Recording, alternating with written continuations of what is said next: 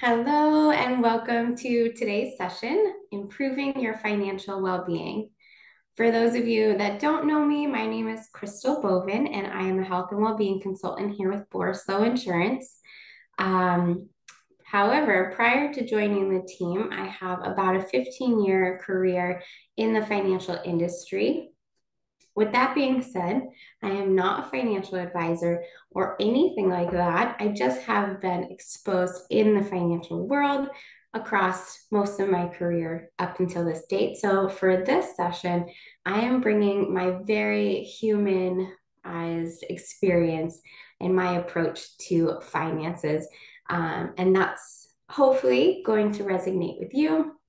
I think we are all human first and foremost. But as a disclaimer, I am not giving any financial, legal, tax advice whatsoever today. If you have those questions, a lot of times we have EAPs or employee assistance programs or retirement advisors or anyone at your local institutions. They can all help you if you have specific questions. So if you're not sure what you have available in your benefit package, specifically reach out to your HR, or if you are HR and you're not sure, reach out to Borislow. We're happy to help, and that's why we're here.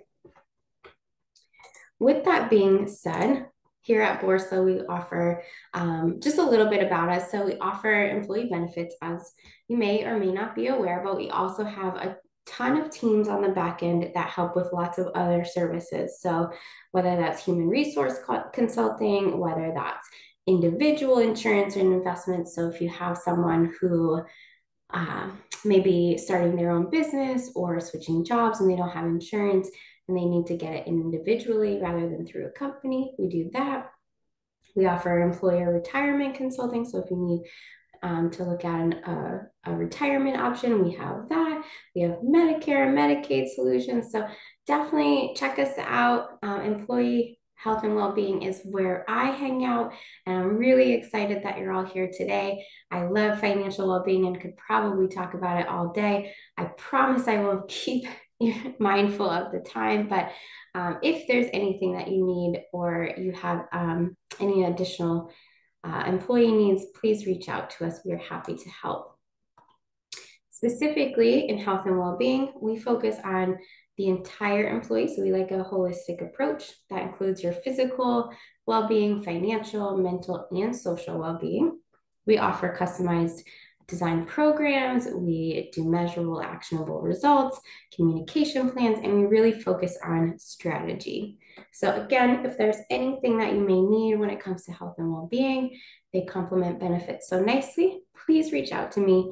I'm happy to help. You can email us at wellness@borislow.com.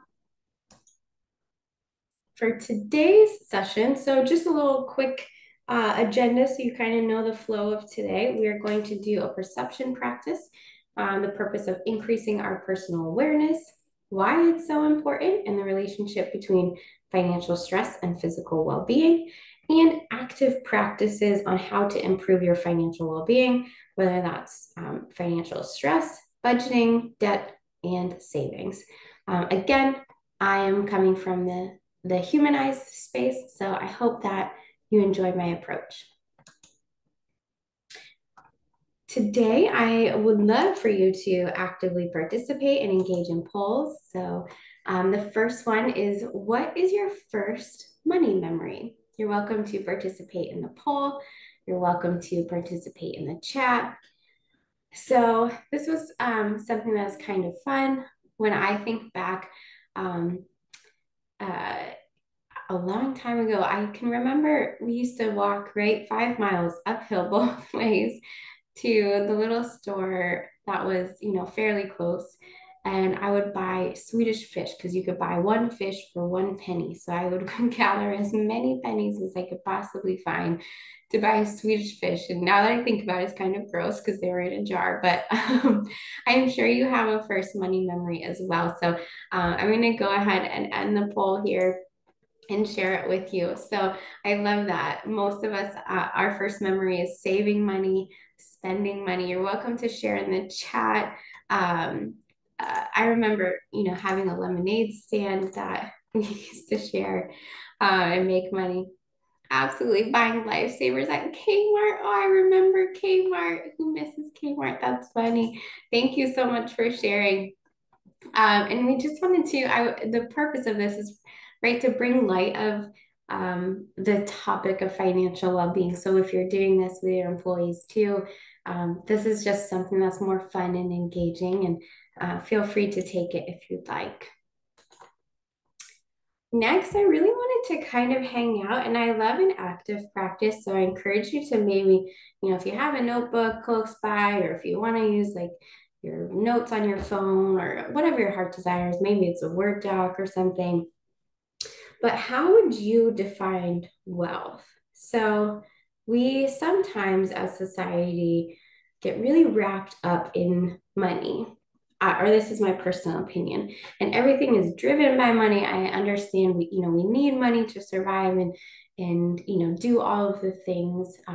But just having lived in this space for a while, I just thought it would be a really fun practice, and you're welcome to share in the chat if you're comfortable. Again, no pressure, there's no judgment, no expectation whatsoever. But how would you define wealth? So, would that be time? Would that be relationships, money, energy, health?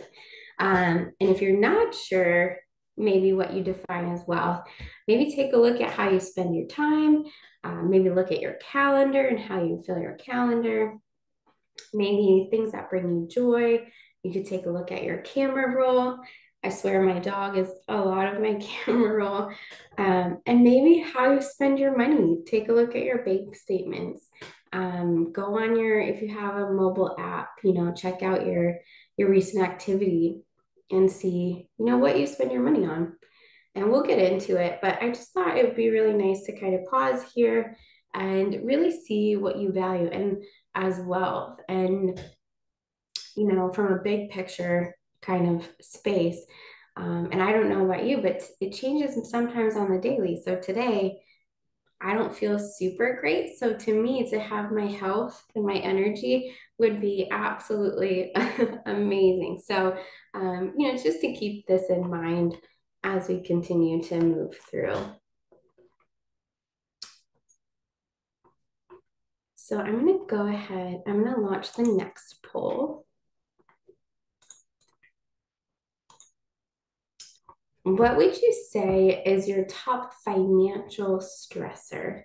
Again, no judgment. This is just to increase your personal awareness and kind of take a moment, because again, I don't want to just talk to you. I want you to actively utilize all of this information. So I'm going to go ahead and end the poll here and share the results.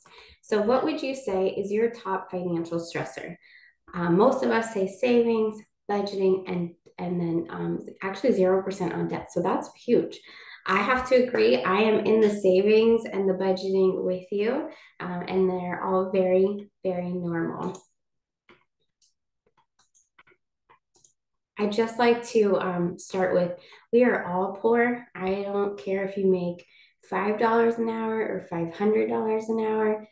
The more you make, the more you spend. And I feel like we are all poor together, and it's okay. We're all in it together. So please don't put any high expectations on yourself. We are all doing the very best we can with what we have. With that being said, it often is the number one stressor. So financial well-being, your finances, your money, how that affects us has a big part. And so when we start to worry about our wallet's health, we tend to put our own health on the back burner. And so you can see, right, when we start to worry or stress about our finances, it can create things like anxiety, depression. It can create moodiness. It can create helplessness, all of these different things throughout our day to day. And they could be, maybe we're distracted while we're at work a little bit, but maybe it comes up on the regular. And oftentimes, when we are stressed, we tend to lean towards specific behaviors. And again, no judgment. We are all human. I think everyone has one. We could be smoking, we could be drinking, we could be overeating, Sometimes we could be shopping or spending. We could be oversleeping or undersleeping. Lots of other things too, right? Maybe we're on our phone too much. So it leads to all of these other behaviors, right? It's almost like a numbing effect sometimes. And those can lead to our physical well-being. And so that could create high blood pressure, affects our heart health. We could have insomnia or stomach disorders. We could actually even have frequent colds. So as you can see, stress is not good for the physical body or for the mental health either. I talk about it mostly in the physical here because it kind of leads towards more of those chronic diseases. Heart health is the number one silent killer. So just to keep that in mind, not to be a Debbie Downer, but just to be really honest. And so stress is really, really harmful. And financial stress is even harsher because it's linked so much to our survival. So I just wanted to bring this up, kind of show you how it can affect us, and maybe just take a moment to reflect on your own personal. When you're stressed out, what's your natural reaction? What kind of behavior do you lean into? And then, do you have any other physical symptoms that might come up? Maybe it is a headache, or maybe it's some pain or back pain. Maybe you have some tightness in your shoulders. So certain things like that. So I just wanted to bring awareness to this, but also not focus too much on here. I want you to make sure you use your preventative care. And I'm going to show you some, I guess I would maybe call them preventive care measures in the financial well-being space. So I hope you enjoy them. But as we get started and diving into that preventive care, I'm going to go ahead and share another poll. What would you say is your top financial goal? Would it be budgeting? Would it be saving? Would it be debt? Absolutely. And I have no surprise. Typically, our number one stressor is also our financial goal. So as you can see, it really relates quite nicely here. And I'm human. I absolutely 100% have the same. So let's dive in. You ready? All right. So I have listed here different things that have worked for me. I will say I am human first. I've been really poor before. I have struggled just like every other human with debt, with savings, with budgets, and all of that. And so I pulled out the things that really work best for me. Sometimes they're talked about, sometimes they're not. And I hope that you find them really helpful, or maybe something will stand out. So let's talk about budgeting first and foremost. So it sounds scary. First thing I think about when budgeting is this huge Excel sheet, and I have to do all this math on all the details of everything that costs me money. But I'm actually going to skip that part. If you want that, I promise you, is all over Google. I have lots of resources, all the things, but these are the ones that work kind of best for me. So step one, financial goal. So we really just did that. You know what direction you want to go. It's kind of like a GPS. We can't move forward if we don't put in our destination and where we want to go. And obviously, the more specific, the better. I always think, just like with any well-being practice, whether it's mental, physical, financial, whichever, you make it really small so that it's attainable, and then go from there. So one step at a time. It's more about consistency than it is, really high expectations. Next, I really like categorizing your spending. So, where do you swipe your card all the time? That's the easiest way to categorize it. You could also take your bank statements, say the last month to maybe 3 months, maybe, I would say. And you could, I remember when I was really, really dirt poor, I went through my statements and I highlighted different categories. So, for example, right, maybe like rent was one, or like a car payment was one. But then, how many times was I going to the grocery store?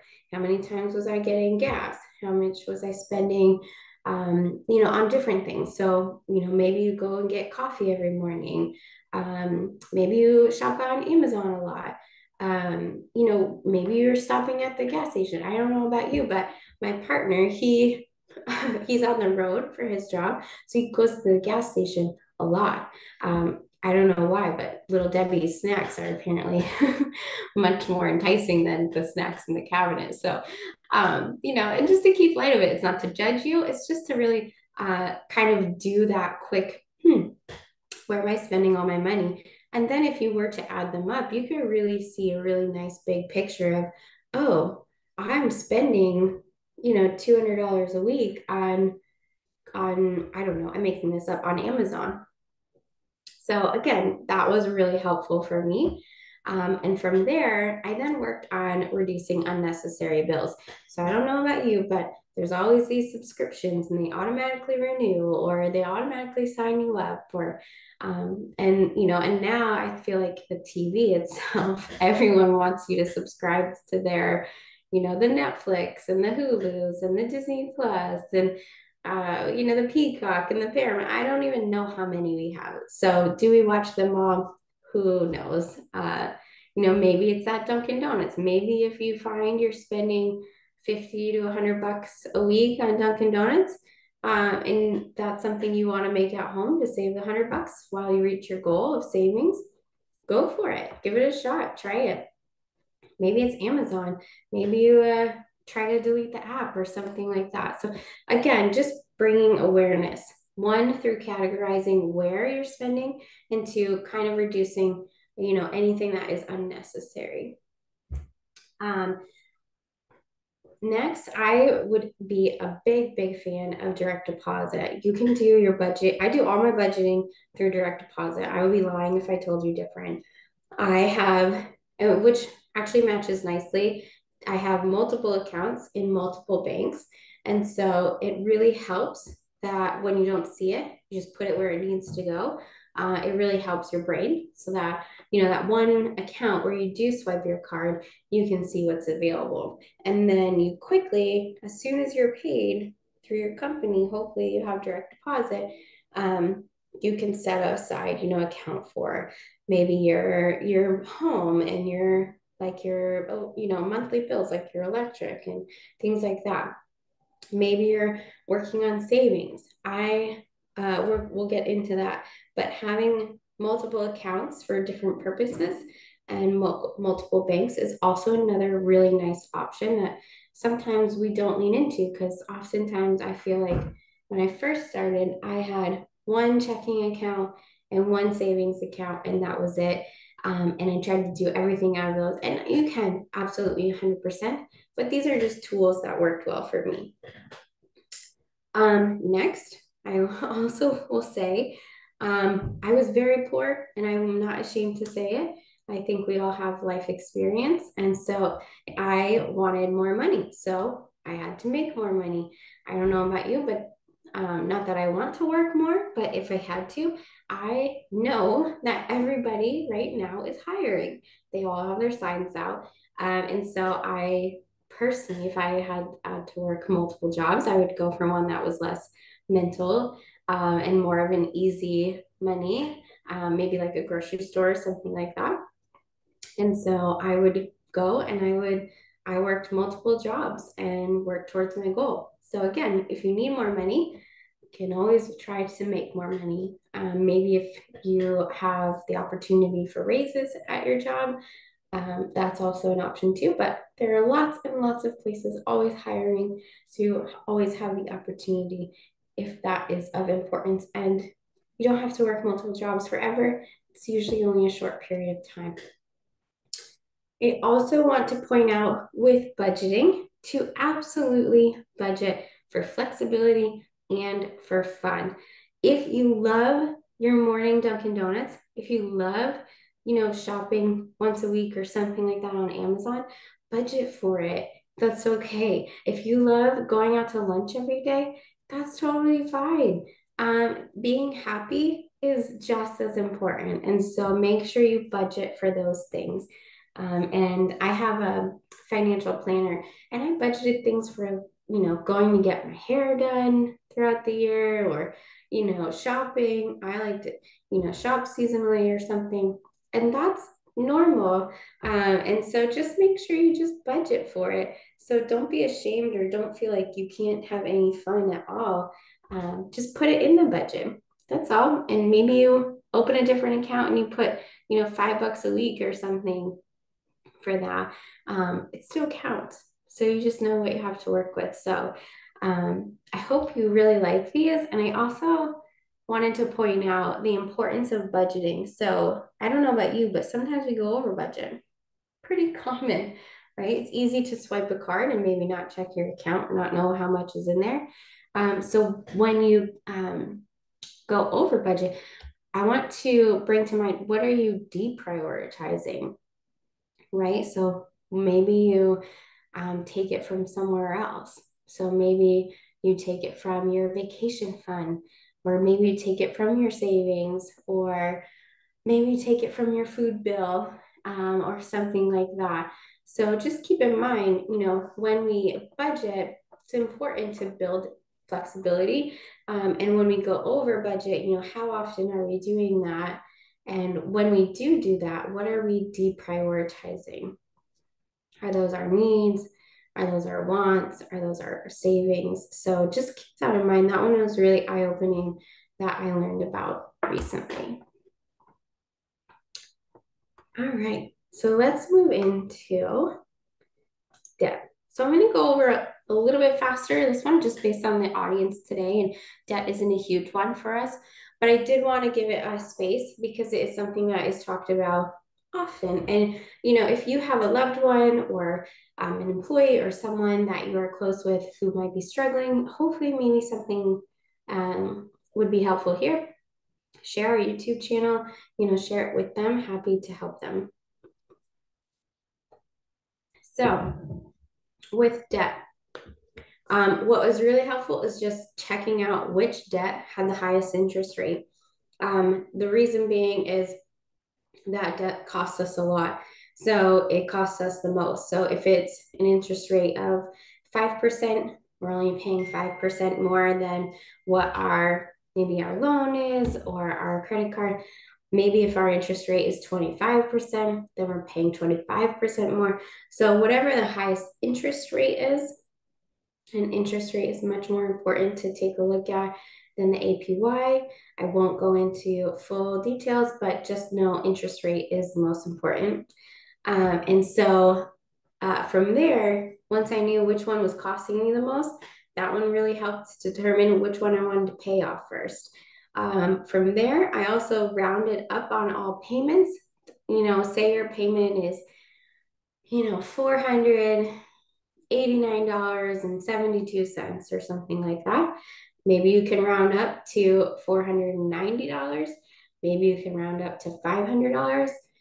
Whatever you're comfortable with. And I also find that rounding up was really helpful for me to kind of keep my mental budget kind of going, rather than having to remember specifics, but that's just me. And so my sister actually is in the financial world as well, and she is more to the penny. And I think I drive her crazy, but whatever works best for you. But if you can round up and pay a little bit extra, that will help save towards what you're paying towards that interest anyway. So just to keep that in mind, it's helping you're basically paying yourself first. So focus on one at a time. So granted, say we have 5, 10 bills that we have to pay, absolutely. Maybe, for example, we can only round up to the next dollar, totally fine. And if we have a little extra, say we have $5 extra, $20 extra, 100, whatever you're comfortable with, maybe we put that extra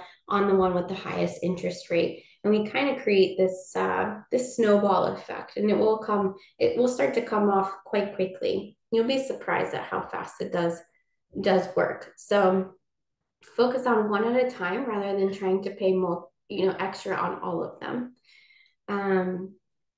Obviously, don't take on more debt. If we can help it, try not to take on any more. And that is also really helpful because if you have the goal of paying down debt and then you get more debt, you're kind of working against yourself. So if it's an option, that's definitely recommended. Leave your credit cards at home. So if you have a tendency to maybe swipe them because they're right there, or you have it, or you're like, oh, I'll just spend a little bit of extra because I can just put it on the credit card, try not to take it with you. So leave them at home. If you are struggling with debt or someone you know, you can always say you have a credit card and you start paying it down.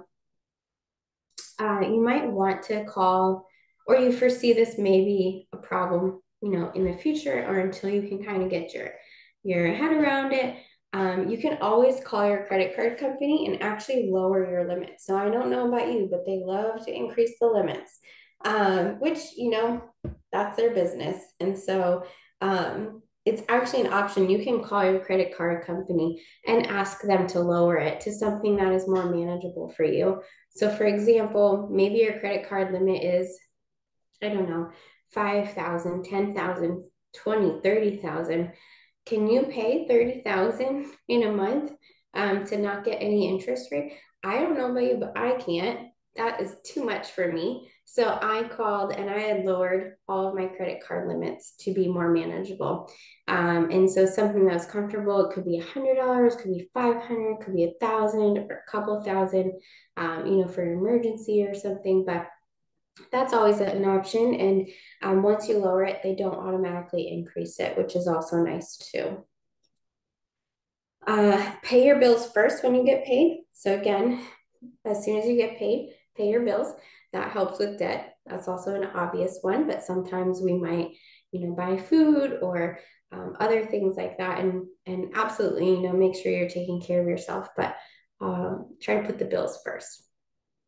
We talked about earning more money if you need it.